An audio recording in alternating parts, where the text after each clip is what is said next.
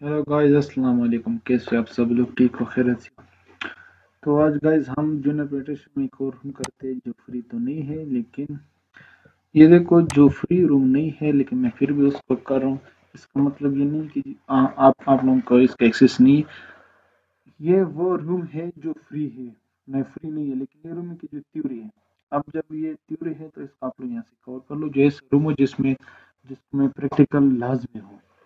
और फिर वो शुरू में जो है ना, फिर मेरे पास जो बुक वगैरह मैं वहाँ से कराऊंगा, वहाँ से नोट भी होंगे, वो आप लोग फिर वहाँ से देखेंगे। अगर वो उनकी फिर फ्री रूम मुझे नहीं मिले तो फिर मैं बुक से कराऊँ। अब ये जो मेरे पास बुक्स है ना, वहाँ पे मैंने आप इसको ढूंढो, लेकिन जो जिस तरीके से ये लोग जो है ना, जिस तरह बेसिक को ये लोग कवर करें ना, तो बाकी बुक्स वाले इतने बेसिक से नहीं कवर कर रहा। तो इस वजह से ये थ्योरी है और ये बेसिक है, इसको हम यहाँ से कवर करें।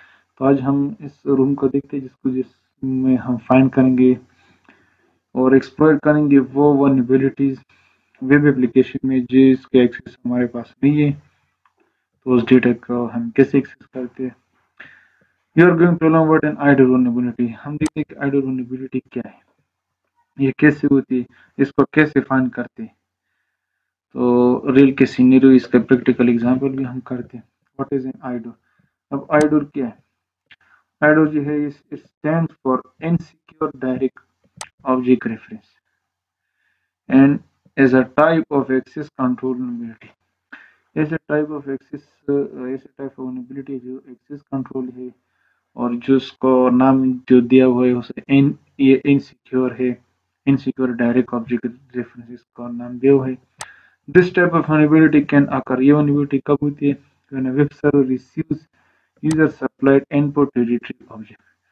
जब वेब सर्वर रिसीव करते हैं कि यूजर से इनपुट, ठीक है जी, इनपुट टू रिट्रीव ऑब्जेक्ट, उसने कुछ ऑब्जेक्ट अब हमसे लेना, फाइल्स हो गया, डेटा हो गया, document. Too much trust has been placed. यहाँ पे जो है ना टू मच ट्रस्ट आ गया on the input data and it is not validated on the server side to confirm the request object belong to the user request। इस पे आगे trust, और ट्रस्ट में जो है ना वो लोग जो इनपुट डेटा है उसको वो लोग वैलिडेट नहीं करें सर्वर साइड पे कि ये कंफर्म करे जो रिक्वेस्ट है ये यूजर से है या नहीं है। तो इस वजह से जब वो ट्रस्ट आ गया तो उन लोगों ने ट्रस्ट किया और यूजर ने चोरी किया। अच्छा, IDOR stand insecure object reference and IDOR example. अब इसकी एग्जांपल अगर हम देखें, imagine you have just sign up for an online service. They imagine करो भी आप जो है ना साइन अप हो गए ऑनलाइन सर्विस के लिए and you want to change your profile information. अगर आप चाहते कि मैं अपनी प्रोफाइल इंफॉर्मेशन को चेंज करूं, the link you click on goes to HTTP online service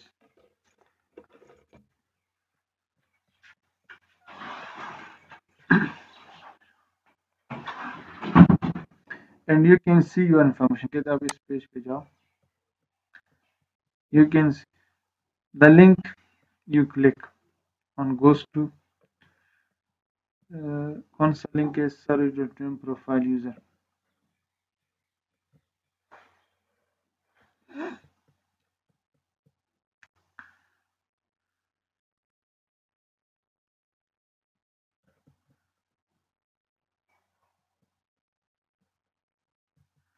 कहते अगर आप अपनी जो अकाउंट बना, अगर आप आईडी यूजर नंबर इस पे देखते हैं तो आपको अपना इंफॉर्मेशन देखें। तो it gets the better of you and you try changing the user ID value to 1 instead of. अगर आप उस वैल्यू को चेंज करते 1 and to your surprise you can see another user. तो अगर आप देख लिया आप किसी और यूजर की इंफॉर्मेशन आपको नजर आएंगी। You have now discovered IDOR vulnerability. Ideally, there should be a check on the website to confirm that this information belongs to the user log requesting it। अब अगर आप इस vulnerability को देखिए, जो यूजर लॉग्ड इन है सिर्फ उसी को ही ये जो है उनकी इंफॉर्मेशन दी, बजाय इसके कि किसी और को। यहाँ पर देखो किस तरह हम लॉग इन हुए। हमने अपने जो आईडी यूजर था वो तो हमारा ये था, हमने जब उसको चेंज किया तो हमें दूसरे यूजर का भी वो आ गया information. Using what you will learn above, click on the view set button and see flag by discovering from ID vulnerabilities। अच्छा, वेलकम टू ट्राई हैकमी.com। हम इसको देखते हैं। Hi new user, take a look around and join rooms to enhance your security skills. Tryhackmee access page.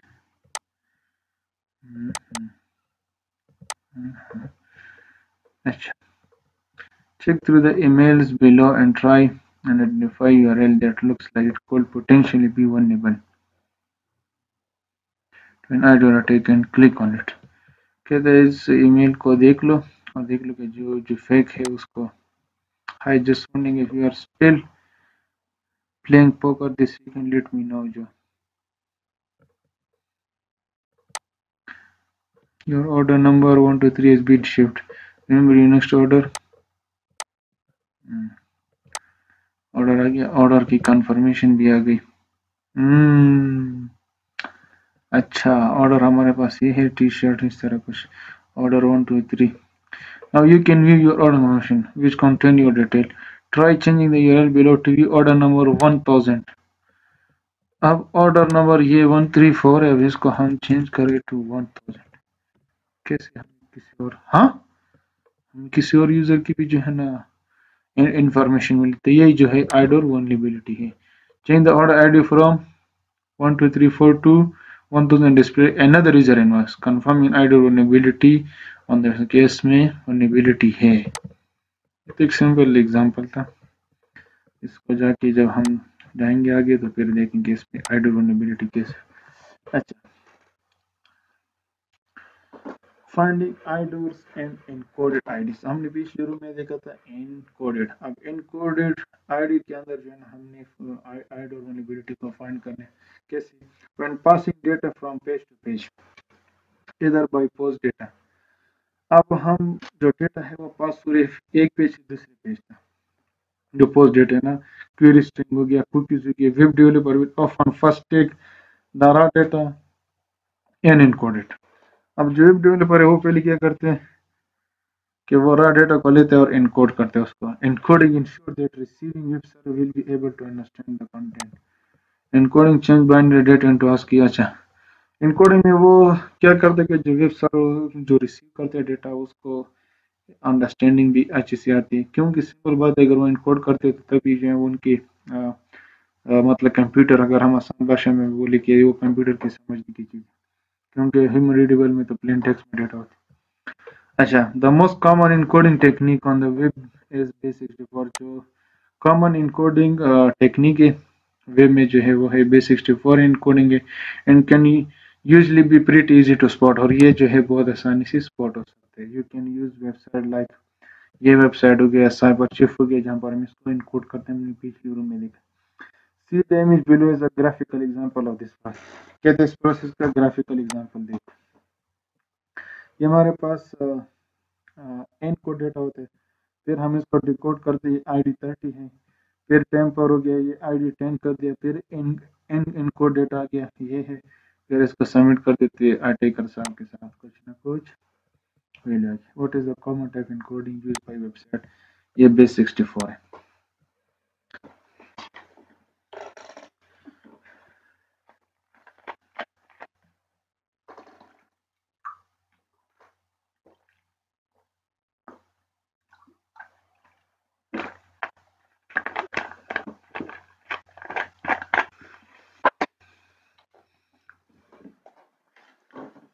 अच्छा जी, अब hash ID finding आइडोर. अब hash ID में भी हमने आइडोर्स फाइंड करने. Hash ID are little bit more complicated to deal then encode. अब encode से जो है अगर हैश आईडी जो है उसको अगर हम वनरेबिलिटी फाइंड कर देते हैं थोड़ा सा कॉम्प्लिकेटेड है. But they may follow a predictable pattern. इसमें प्रेडिक्टेबल पैटर्न मतलब शायद ये हो शायद वो हो. ठीक है जी. Such is being the hash version, जिसमें हैश वर्जन ने ऑफ द इंटीजर के कुछ हैश नंबर होते हैं. Integer value. For example the ID number 123 वोल्ड भी कम जो 123 है वो ये होगी. if MD5 hashing where in use. यहाँ पर हम देखो ये हमारे पास हो गई हैश आईडी. ये हमारे पास वहां पे पड़ी है. अब हम सोचेंगे कि या तो ये 123 से ये बनी है और इसमें जो मेथड है वो तो शायद MD5 हो, शायद SH512 हो, शायद SH2 हो. मतलब ये भी हम गेस करते हैं ये. और ये तो जब इसके बाद हम जब हैश कर देते हैं, ये भी गेस में आ जाते हैं हमारे पास। ठीक है जी, लेकिन प्रेडिक्टेबल होते हैं। It's worth while putting any discovered hash to the web service. जो है कोई भी डिस्कवर्ड हैश जो है web service which is a database of billion of hash to various result to see if we can find any matches। हम यहाँ पर जो है कहते हैं यहाँ पर अगर आप भी कुछ फाइंड करते हैं इसको डेटाबेस में रख दो, क्योंकि यहाँ पे मिलियन जो है हैशेस पड़े हैं database. What is common algorithm use for hashing that is common algorithm कौन से जो हैशिंग के लिए यूज होते हैं वो है MD5। यहाँ पर हमने देख लिया MD5। फाइंडिंग आइडोर्स एंड अनप्रेडिक्टेबल आइड। अब हमने अनप्रेडिक्टेबल आइडीज में इसको फाइंड करना। If the ID cannot be detected using the above method। अब आईडी जो हमने ऊपर मेथड के इसमें जो है ना वो डिटेक्ट नहीं है। Next method ID detection is to create to accounts. अब एक एक्शन मेथड ये है आईडी डिटेक्शन के कि आप क्रिएट करो दो accounts and swap the ID number between them. तो फिर आईडी नंबर जो है उनकी बिटवीन में जो स्वेप कर। If you can view the use the other user content using their ID number will still be log in with a different account। तो जो है हम इस तरह क्या क्या कर दे के दो अकाउंट बनाते हैं। एक अगर हमें नहीं, अगर हम एक यूजर का कंटेंट देखते हैं ना आईडी नंबर, अगर वो देखते कि दूसरा लॉगिन है तो उससे वो दूसरी का देखते कि वो लॉगिन नहीं है। तो इस तरीके से हम आईडी वनएबिलिटी फाइंड करते हैं। What is the minimum number of account you need to create to check of ID between account. तो कम से कम दो अकाउंट तो आप बना लो। ठीक है, हम इससे लॉगिन होकर उसका जो है वो फाइंड करेंगे और उससे लॉगिन होकर इसका। इस तरह वेयर आईडोर्स लोकेटेड, ये कहाँ पे पड़े होते हैं, where are they located. The vulnerable endpoint you are targeting may not always be something you see in the address bar। जो एड्रेस बार पे है वो जो है ऐसे नहीं कि जो आप एड्रेस बार पे देखो वही जो है vulnerable चीजें नहीं। It could be content your browser loads and an AJAX request। ये वो कंटेंट होते हैं जब आपका ब्राउजर ये लोड करते हैं कहाँ पे, AJAX रिक्वेस्ट पे, थ्रू AJAX रिक्वेस्ट, या something that you find reference in JavaScript या जावास्क्रिप्ट फाइल में जो कुछ पड़ी होती है एज अ रेफरेंस वहाँ पे। अच्छा, अगर हम यहाँ पे देखें ना जो सीधी बात है, जब एक यूजर डिटेल जब वो पड़ी होती है तो यूजर डिटेल यूजर के लिए तो यूजर इंफॉर्मेशन होती है जो वो लोग डिस्प्ले करते हैं ना, जो यूजर आईडी। लेकिन अटैकर के लिए वो यूजर आईडी को देखते हैं कि यूजर आईडी, क्योंकि उसने इसको फिर वनएबिलिटी फाइंड करने तो अपने वो जो टारगेट है वो एक्सेस करना होता है। Begin by pressing start machine, ये स्टार्ट हो जाए फिर हम इस लैब में जाते हैं। Firstly, you will need to log in। To do this, click on the customer section and create an account। Once login, click on your account name। कहते हैं आप लोगों ने पहले जो है ना यहाँ पे क्रिएट करे अकाउंट, फिर उसे लॉग इन होना है। The your account section gives you the ability to change your information such as username। अब ये जो है योर अकाउंट जो है वो आपको ये एबिलिटी देगा आप चेंज करें अपनी इंफॉर्मेशन को। आप जो है आपका नाम, ईमेल एड्रेस या password. You note the username and email field pre filled in with your information, ये आपकी इन्फॉर्मेशन से पड़े होते हैं। You will start by investigating how this gets pre filled. हम स्टार्ट करते कि इन्वेस्टिगेशन की ये कैसे प्री फिल्ड है। If you open your browser developer tool, select the network tab and then refresh the page। You will see a call to an endpoint with a path, API variable, one customer ID, user ID। कहते हैं आपको ये चीज, हम जरा machine start हो गया।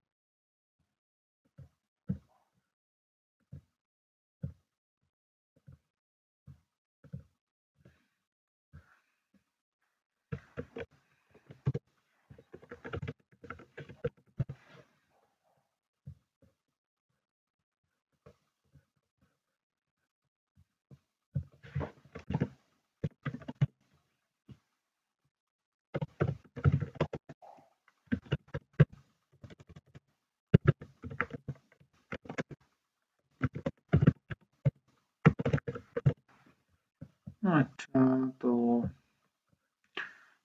हम पहले क्या करते जी, इस मशीन जो आज से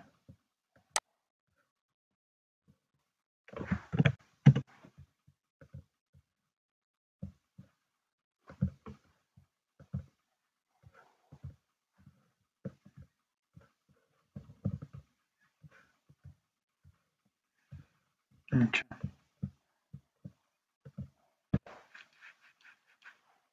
अब हम यहाँ पे क्या करते जी,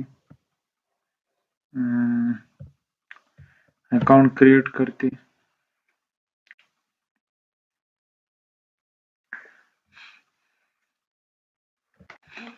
अच्छा,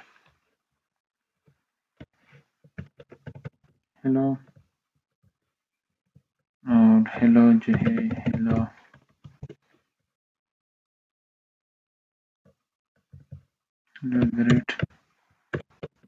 @gmail.com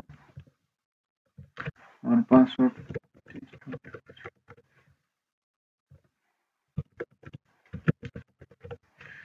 ये हमने क्रिएट किया।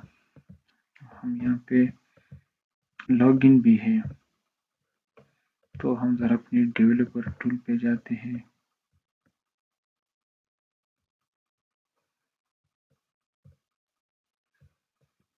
यहाँ पे नेटवर्क टैब पे आगे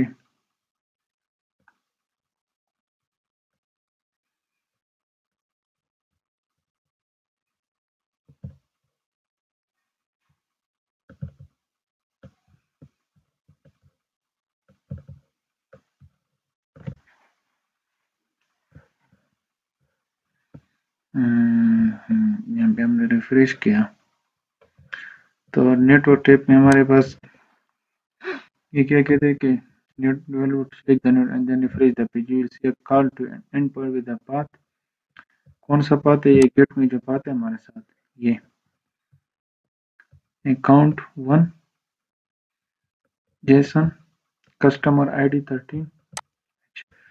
तो हम भी देखते हैं हमारे साथ क्या कुछ आ गया।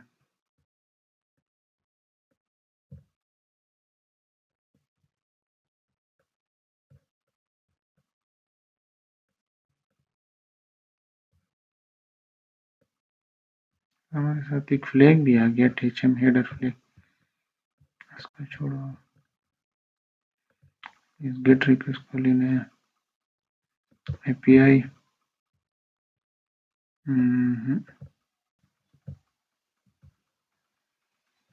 अच्छा, अब हम आ गए अपने कस्टमर आईडी पे।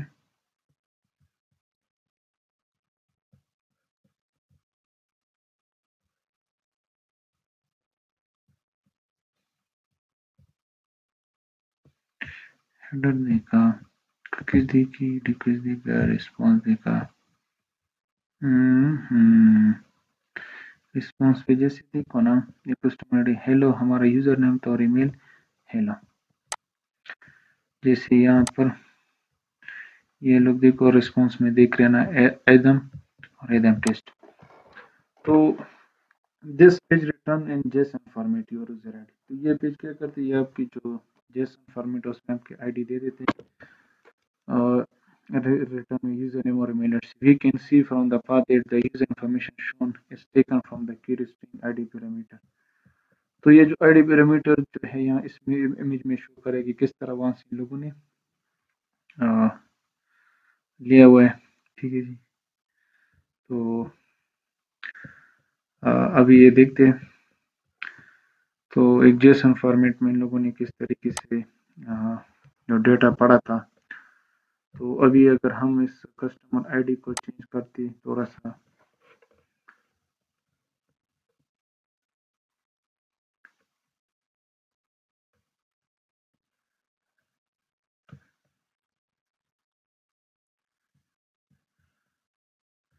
कहते हैं आप लोग जो है इस इमेज को आप लोगों ने देख लिया किस तरह जो है आईडी वल्नरेबिलिटीज या जो डेटा हमने पासा थे। तो अभी हम इसमें आईडी वल्नरेबिलिटी फाइंड करना, हमने चेंज करना आईडी 1 से लेकर 3 तक, और फिर ये आईडी 1 और आईडी 3 का यहाँ पर आंसर भी मांगा गया है। तो हम आईडी को चेंज करते हैं। अच्छा जी, तो हम जरा इसको देखते हैं कि हमारे पास आईडी जो चेंज आईडी आ रही है 15 की आ रही है। हम जरा 1 की आईडी देखते हैं। 1 का यूजर नेम है एडम84। अब यूजर 2 का देखते हैं। टेस्ट अकाउंट तो हमसे मांगा गया था 3 का, तो जॉन 911 ये हमारे पास। अच्छा, what is the email address, इसका ईमेल एड्रेस ये @, ठीक है जी इसका। तो आप लोगों ने देख लिया कि किस तरीके से हमने आईडी वल्नरेबिलिटी को फाइंड किया और फिर वहां से नेटवर्क अटैक में जो पड़ा था उसको यूज करके उसमें सिर्फ आईडी का चेंज कर रहे हैं और हमारे पास कितनी इंफॉर्मेशन आ रही। तो बस आज के लिए इतनी काफी है, फिर मिलेंगे इंशाल्लाह नेक्स्ट वीडियो में।